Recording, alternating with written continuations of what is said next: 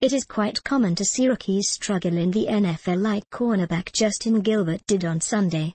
The Cleveland Browns selected him with the 8th overall pick because they thought he was going to have a great career, not just one good game. In fact, the Browns liked him so much they traded up one spot to make sure they snagged the corner they coveted. Gilbert is a guy the Browns have very high hopes. So why then did he struggle so badly against the Pittsburgh Steelers on Sunday? Better yet, why has he struggled the entire off-season?